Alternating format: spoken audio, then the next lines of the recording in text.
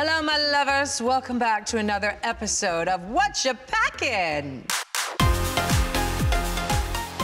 Today, joining us, we have the Reverend Dr. Silky Nutmeg Ganache.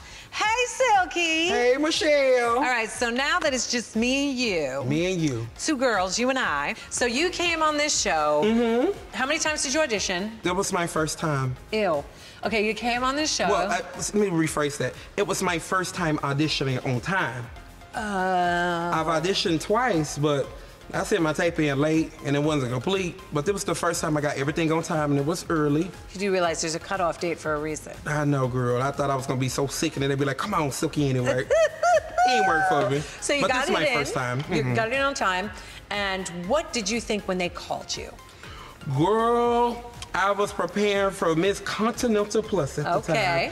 And I got that call and I said, at Continental this year, I'm just gonna be beautiful. I ain't gonna win this pageant, I'm just walk in there. Did you still do it? I did, I did it. Because you were saving the money for the stuff for Drag Race, is that what you're saying? No, because I already spent the money on Continental. I just wanted to be beautiful because I knew this was gonna come with a lot of obligations and it wouldn't have been fair to Continental to go there, win the pageant, and then be like, deuces. You Continental girls and Continental Plus girls, you know how to handle yourselves, you know?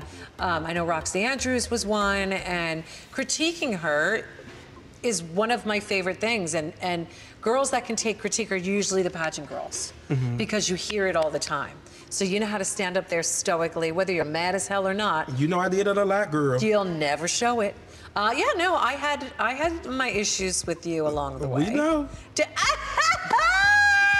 Did you feel it? Could you feel it? Every time. And did you hear what I was saying and understand it? Sometimes. What didn't you understand? Maybe I can make it clear now. Oh, we gonna do that. I'll do it. For me, I'm like a funnel. Sometimes y'all gave a lot, and it just takes me a lot of time to process it and get everything. And so it was that one particular challenge where it was the family resemblance. Everything that y'all had told me in the past that was wrong, I tried to make it my duty to fix every little thing. And that was not the right thing to do. Like, Silky, you already got a bitch that can't walk in heels on side you. Why are you trying to fix your own problems and have her problems? So I was destined for disaster, but God is good. Yes, God is good, amen. Yes, he is. Is this competition what you thought it was gonna be? Yes and no. I didn't have any real expectations going in. Did you not? You've watched it? I've watched it. And you've watched it and you said, oh, I could do that better. I can do, you know. No. You were okay? I saw it. I had my favorites, but I never shunned the girl away for what they was doing. I shunned them. I judged them more about what they said and how they acted towards one another, because we say that drag is a sisterhood, but then we get the opportunity to be on television and we cut the up. And I don't necessarily agree with that. It bothered me because I don't like tit for tat. Like, if you need something, I'm gonna help you. If I need something, help me. So I never judged them based on what they did. I just knew for me, I never compared myself to anybody when I did drag. Like, I'm Silky. If I compare myself to anybody, it became Michelle. I didn't come to shake the table. I came to break the table. Right. That was always my goal. Like, honey, I ain't got time to be worried about you because I'm not gonna look like you. I may not have as much money as you, but everything I have, I made or I paid for it myself with my hard-earned money. So, like, for me, coming on this show, I was just like, every moment you get on there, you show them Silky. And you be the best Silky you can. Even though you may fall, try to have a good face with it and come back harder the next time. It got you to the Final Four. Did it do it, girl? It got you to the Final Four. Okay. And how you feeling about that? I'm still trying to process it. I'm still processing it. Like, there was a few things that happened on the show that bothered me leaving that I didn't think would bother me. And I'm trying to, like, process all of that and prepare myself to show the best Silky at the finale. I love that. Can we talk about some of these looks that you Let's go ahead, girl. Okay, this quintessential drag jacket type of thing. The ruffle coat. The ruffle coat is pageant. it's drag. This has been, RuPaul has worn this a few hundred times. This is a drag staple. And I think this, I can't really see what's underneath. Is that? It's a rhinestone bodysuit. Is that a nude illusion under there? Rhinestone bodysuit. Catsuit? Catsuit. It's one thing I love about you and about the big girls that represent who they are, is not shying away and not hiding, but taking pride in who you are. And letting us all know it's okay. We have to love ourselves in the skin that we're in. Absolutely. If we expect to have any time on this earth worth living. And I love that you go out there full glory. I really do. It makes me happy. Thank you. And I'm not going to say that more than a nude illusion bodysuit. Okay. That's why you put the coat over and you walk out, then you go to bam! You got it all, baby. Although it's my skin tone, not your skin tone. Well, under it, I always wear a darker theme to make the mesh match. So, but you won't see that on there because they ain't got it on. It's a white mannequin. Yeah. Why it gotta be white? Panther. How about this? So explain her. You see the fly, what you call the roach. Roach. Yeah. Roach. I'm trying to get my endorsement for Raid still. Working on it. I had this gown remade of a replica of one of my favorite entertainers, Whitney Page, who's no longer living. She's a plus size entertainer. And when she won Miss Continental Plus, she wore a gown like this. Aww. So I had it remade in her honor. So That's I'm happy amazing. to be here too. And you still wear the roach hat with her?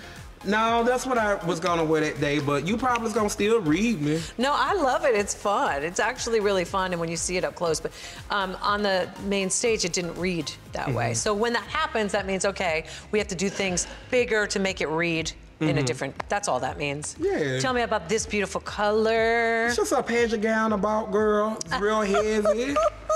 Lots of crystals. You can't see the shape in it right now, girl, but when I put it on with my shape, oh, girl, you know they like it. That fills right out. It does. Listen, when you feel, I fill it out too. Okay. This dress doesn't look like this on the hanger. I fill it out. Or don't we fill it out? That's it. Yeah. I ain't no skinny bitch. Silky Nutmeg Ganache, you have been such a joy. I had so much fun watching you, and you brought Rue a lot of joy too, so it made me fun. Thank you. All of us loved watching you. I loved when you listened. I loved when you heard what we were trying to say, because we would never ever try to dim your sparkle or dim your light. We just wanted to make you sparkle and shine even more. Oh, thank you. I am so proud of you getting into the Final Four. Thank you. Good luck to you, darling. Hold on. Don't f it up. Yes. And we'll see what happens at that finale. Hold on 1 second. What? We were forgetting the look. What? Girl, I brought a whole nother look. What? Where is it? I got the silky signature roll. You know when I walk in right there. Okay, show us your I feel real look. Go skinny on. right Great. here. And I put this on right here. And you know it clashes with your headband. It does, but Okay. that was my other signature thing. See, I had to bring in different colors that you know I got steel. Are you gonna be selling? It's gonna be your merch. Is it a towel? I like the way you think, girl. Is it a bed sheet? It's a scarf, honey. They said it was a scarf, a towel, a bed sheet. Oh, it's it's like like It'd probably be my sheet for the water bed. It's that all in one. I got but you know my signature. I put these on because I lost my hat on the first day, so I was cutting up fabric. What do you mean you lost your hair? Girl, I lost my hat because you know my hair. You want to see what's under it? What was under your hair? Girl, you sure you want to? Girl. You got a little Latrice Royale ponytail under there? This look like a thumb, girl. Yes, it was on the show all the time. And you look gorgeous. You look gorgeous. And I know, thank you. And I'm so proud of you. Honestly, it's not about me right now, Silky. It's about us. It's about you. No, it's about us. Let me tell you why it's about us. Okay, please. Let me tell you something. Because we've got 20 more minutes. We sure do. Well, I've been here all day waiting. Yeah, they might as well wait now, all right, honey. okay, go. Let me tell you what we got. Tell me. It's about us because this theme is bigger than life. Yes. And I'm an individual. I come from my family about education. My mother was a teacher. My grandmother's 80 years old, still teacher. My older brother's a teacher. Younger brother in college should be a teacher. My father was a teacher at a trade school. And I decided to go a separate route. I say us. I'm not doing this for me. Who are you doing it for, baby? I'm doing it for my family.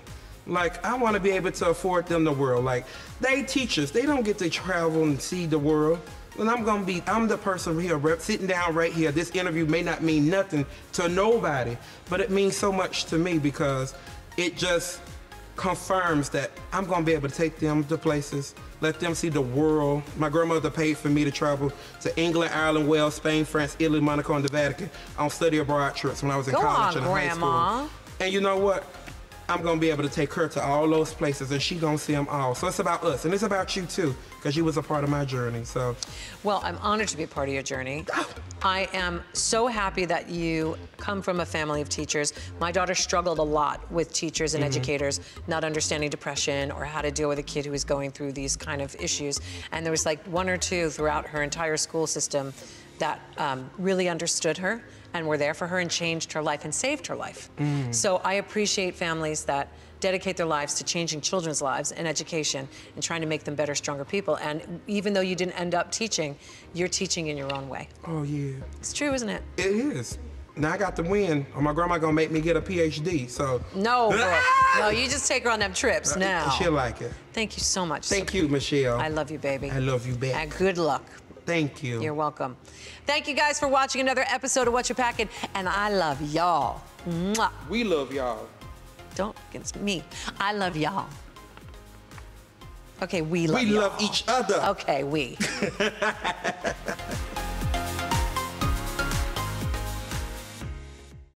Hey beauties, it's Sasha Velour, the winner of RuPaul's Drag Race Season 9. Do you want all the hot Drag Race tea?